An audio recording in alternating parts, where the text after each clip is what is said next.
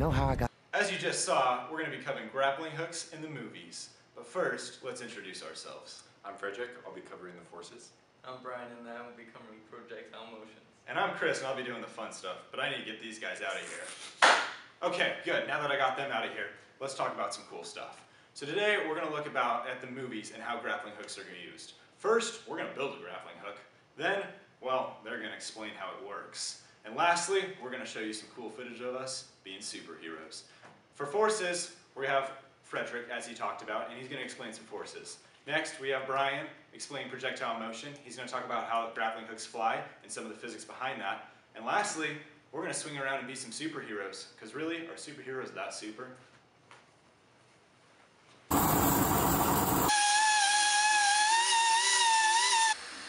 Weight pushing difference.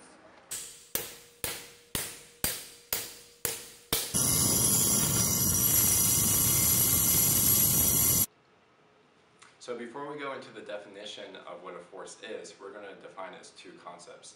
The first one that we are defining is mass.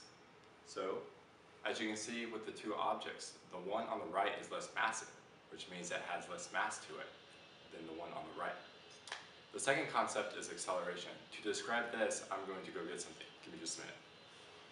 Cool, I got what I was looking for.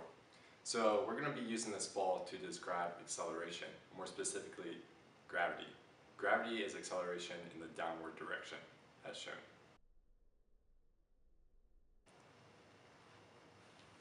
So now that we've seen the slow motion fall of the object, let's analyze the object's acceleration.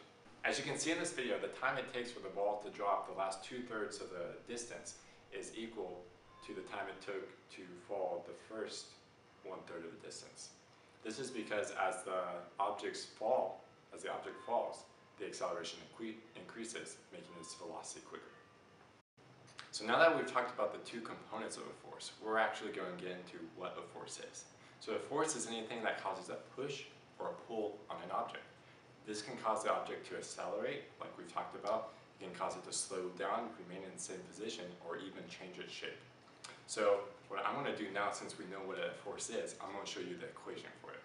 So the equation for a force, which we define as F, is going to be equal to the mass of the object, which as we described earlier, is just its quantity, times acceleration, which in this case is gravity. So now that we know what a force is, I'm going to show you what we like to call a free body diagram.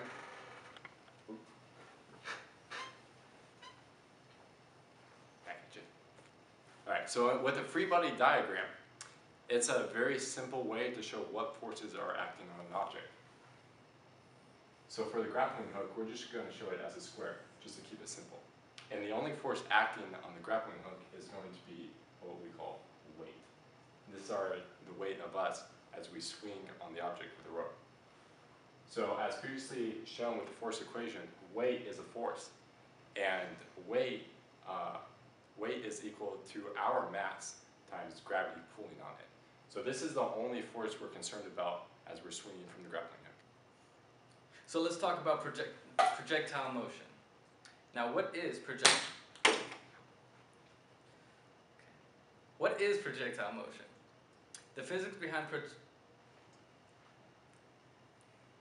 behind an object being thrown in the air. Give me a second. Anyways, as Brian was saying, let's talk about projectile motion and how an object travels through the air. Projectile motion is the physics behind how an object travels through the air and why it travels through the air in that way. Objects here on Earth will travel through the air in arc motion unless thrown vertically, but we will not be looking at that today. This is kind of an arc you will see if an object is thrown through the air, specifically about 45 degrees, but we'll go into that in a minute. The reason an object will travel in an arc is because of the force called gravity, which was discussed earlier by Frederick. Gravity acts on every object the same way at all times. When the object is thrown, just because it leaves the ground does not mean gravity stops acting on it. As it travels through the air, gravity will continue to act on this object and slow the object down until it hits this point. At this point, gravity has acted on the object long enough to bring its velocity down to 0. This means that the object has reached its max height and will start returning back down to Earth. This is really important because at this X here, this is where our grappling hook will ideally land if we're trying to scale a building or a tall object. Alright, let's get into angles and how it affects the trajectory of an object. First off, the best angle to get a distance of an object will always be 45 degrees. And you can see that through this clip we're now showing here. A 45-degree angle will give you a perfect arc of an object, giving you the farthest distance. The reason is this is a shorter angle will not get the necessary height to let the object travel as far, so gravity will pull it down to the earth quicker. Second off, if you get any angle above 45 degrees, the object will travel higher, but not as far. For us, this is positive. So let's look at a 60-degree angle. As you can see now, a 60-degree angle is being shown on this curve. This angle is going to give us a lot higher height, but not nearly as much of a distance covered. But for in our case in grappling hooks, this is great. We want to be able to climb buildings, and distance is somewhat important as we cannot literally be on the building, and we will have to throw it from a distance, but height is our main concern. So, in the physics behind grappling hooks, not only is forces important, but projectile motion also really helps us decide how to properly design and use our grappling hook. For our design considerations, at first, we wanted to do something more in the Batman tradition. We wanted to shoot the grappling hook out of a cannon. However, we didn't know how we could compact the cannon into a smaller, more pistol-like grappling hook that Batman has. So instead, we took a different route. We took the route more of a Luke Skywalker from The New Hope. Taking in consideration the science behind forces and the projectile motion, we decided to use 4 steel rods, bent and welded together underneath all this duct tape, wrapped with a paracord that has enough support to hold a person.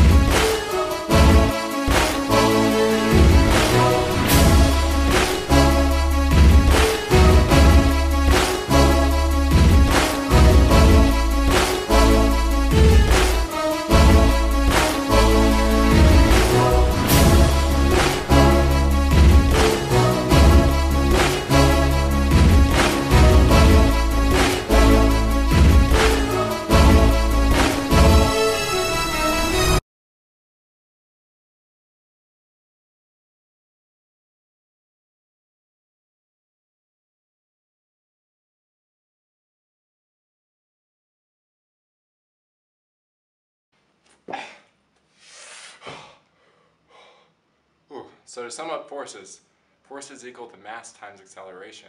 Mass is the amount of quantity you have of a certain substance. And acceleration, we're taking into account gravity, which is pulling on me right now.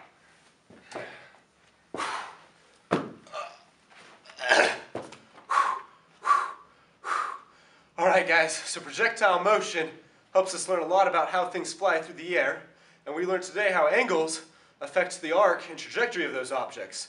Use this information wisely, and always have fun.